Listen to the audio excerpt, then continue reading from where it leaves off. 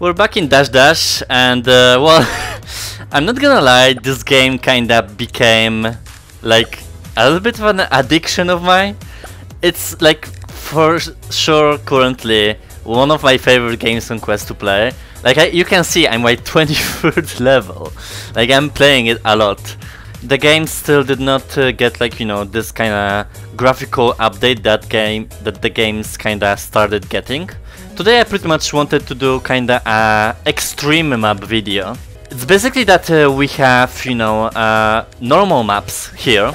So we have like Llama one, the Circuit one, this Dojo, Discotheque, which is like my favorite map because simply I love drifting, and this map is perfect for drifting overall. Basically we have 3 other kinda maps that are classified as an extreme maps that you unlock through like career mode, so it's essentially like a campaign, and those maps are like a little bit more crazier than the normal ones. They are more like locomotion inducive because they are like more, there's just a lot of going on, and essentially it's also like a roller coaster as well, because some maps have like just spirals that you go and just like you'll see. Basically we have like 3 extreme maps. I'm not gonna do a multiplayer like kinda matchup because there are not many people that kinda unlocked it yet, because the game is still kinda like fresh.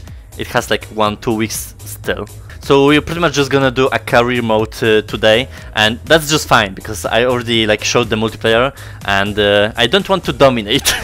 But I'm gonna like play like with extreme kind of difficulty to see like how crazy the AI is, because AI in this game is actually pretty good comparing to other games. As well as those kind of art. It's like this game probably has the most ambitious kind of art style, and just the designer is just like excellent, like for a Quest game. Are you kidding me? This game just like blows my mind sometimes with the art design. This game pretty much reminds me of the days that I played on PlayStation 1, the Crash Team Racing, the Crash the Bandicoot kinda just racing game, and simply because of the whole drifting. Like you will see how I play. I play like better than the first game. So this is pretty much the first map of the extreme map. It's pretty fun, but like it's pretty hard on the locomotion side because there are like actual slopes. We'll see. Also, you can like look in the back. It's very handy when you like shoot like at them from the behind, as well as those. It's kind of like the routes you take, and one slows you down and one kind of like speeds you up, pretty much. See, it starts. It's a fucking roller coaster. And it is hard on locomotion for sure, because I'm like, you know, kinda in my stomach getting sick, but that's kinda the point of extreme maps. They're not for everyone, that's why they're like marked as an extreme. And you have to like unlock them first in order to play them. Oof.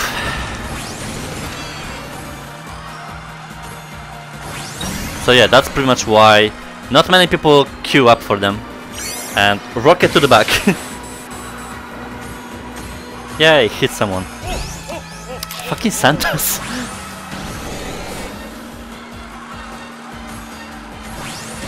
I wanted to switch for the extreme difficulty, but it's coming up soon.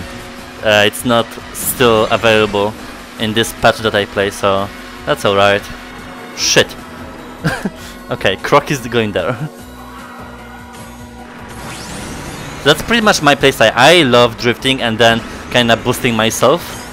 I like combining those kind of techniques. That way, kinda like sometimes on some maps I just focus on drifting alone and not using really my weapons, because this is kinda like so intense sometimes. Oh shit. No, not Virus, at Thunder at the same time. Cut the met.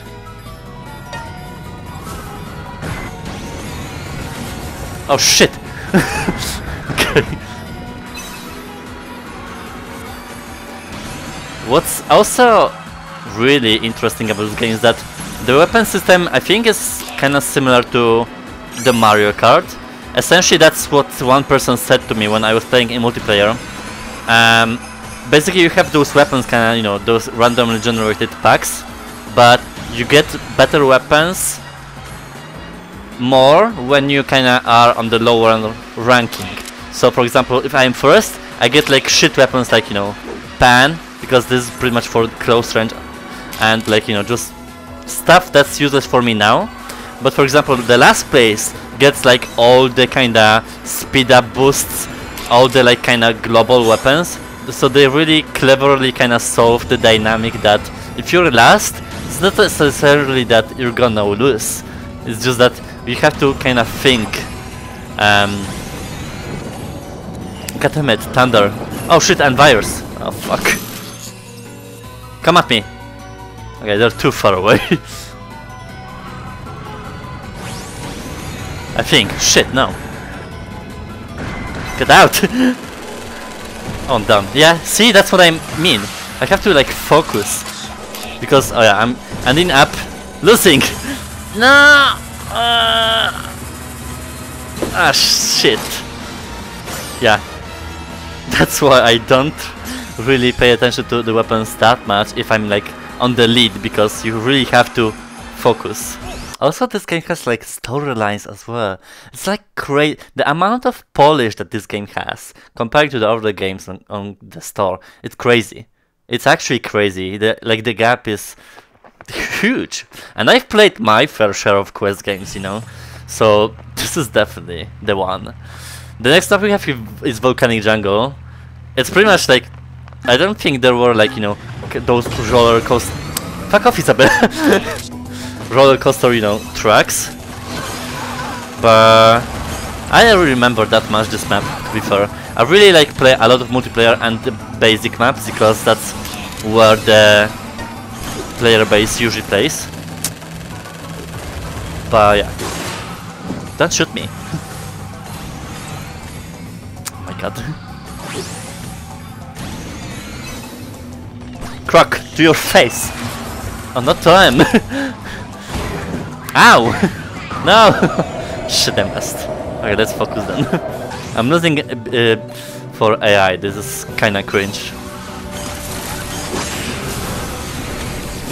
Freeze them!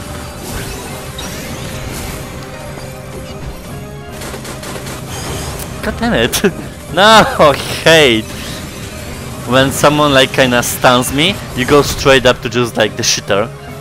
Like those kinda side tracks. Okay. Umbrella, and let's go. Power up. 2 weapons. Pan. Come here.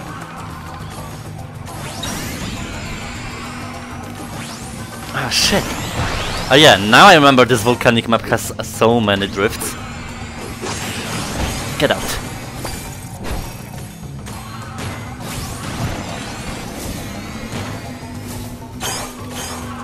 As well, like, you can kinda like see me holding sometimes hand in the air, and because many people don't know that, like, the power-ups that are like on top are like this kinda sparks on top. You can't really reach them. So you have to hold up the hand in the air. Ah, shit. I didn't get anything. Okay, we're Gucci. See? Now. And now I got like 2. Now, Sophia. Thank you. Bye. Okay.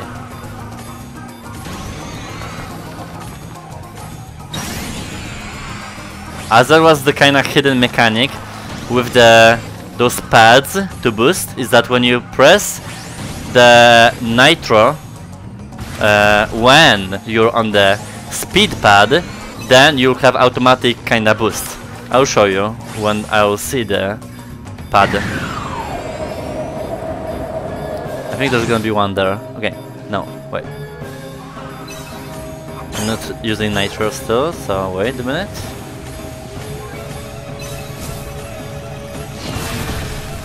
Fuck!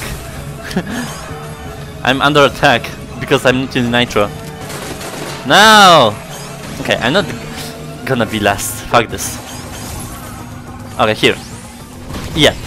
See? And another nitro is already kinda charged, so that's also one trick.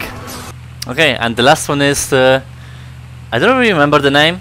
I think Mountain something. Not really sure. It's like I'm kinda like I was playing a lot of multiplayer, so it's kinda recently I started playing extreme maps, but like I said, not many people play it on multiplayer, so it's purely on campaign mode now. Yay, double boost. Don't shoot me. I'll shoot you now. Come here, Dustin. Ah. No, you're not. Ah, headshot. Ah, okay. See now, this map has like spirals. So Slushy Slope has like roller coaster circles. This has spirals, and the Volcan, you know, has crazy drifts. So I guess those are the characteristics of the maps. Jesus!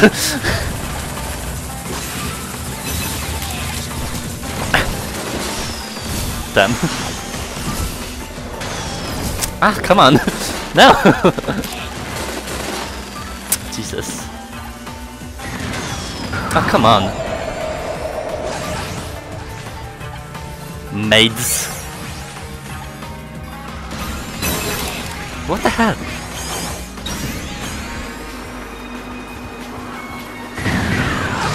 Holy fuck.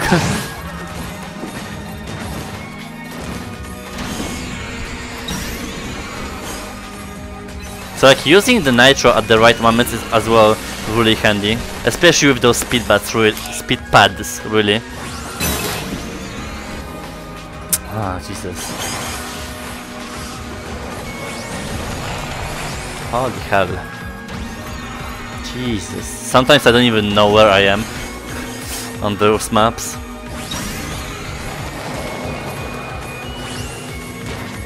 Get out! Oh my god. Yeah.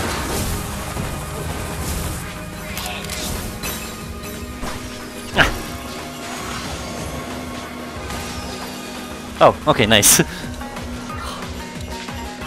Okay, we still have one lap. Also, as well, the soundtracks. That's also the really nice touch of this game, because the soundtracks are great. Like, very appealing to the gameplay. If there's something intense, the music speeds up. They're really smart about the sound design here. Like, it's never boring. Shit, I know why I picked up this. Ah, no! Get out.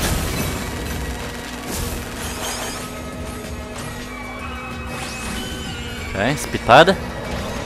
Yes. Double boost.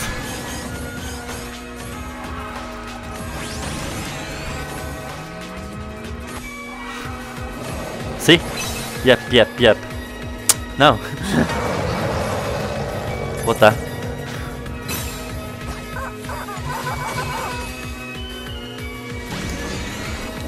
Holy hell.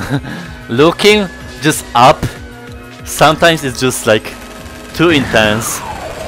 Okay, I think I'm winning, yeah. Woohoo! And those were pretty much the maps, you know. Genuinely love this game. Like the design of it and just how far it come from the kind of seeing it on Reddit for the first time. It was a long time ago, it was last year, I think. I really am very impressed and I love to play this pretty much just like every now and then whenever I have a time, and as well with friends. As well are there like, you know, different achievements, customizations to your like kinda cards, what you drive with. Like I have some stuff as well, I think from kinda loot boxes, kinda. You don't pay for it, you kinda get it from achievements and just like playing the game. I got like some rare things as well. Like this game has a lot of it. And essentially like as well you have kind of like mods when you are playing the campaign. Basically it kind of like modifies, you know, the statistics of your vehicle. For example, like more max speed, less acceleration. It's basically just kind of adjust it for the map that you're playing, because every map has kind of a unique features. And some maps have less drifting, other ones have more, you know, just straight up, like, you know, roads. So it's pretty much just like you need like more speed and not turning. Like, I can't really recommend this game enough. But like, maybe I'm biased because I just I'm nostalgic about Crash Team Racing when I was playing as a kid, and this game really resembles for me that, but in VR. So I'm very pleased and can't wait to make more videos of it. When I'm pretty sure the next video is gonna be like, you know, this quest to upgrade, so I'm very curious what they're gonna do, to be honest.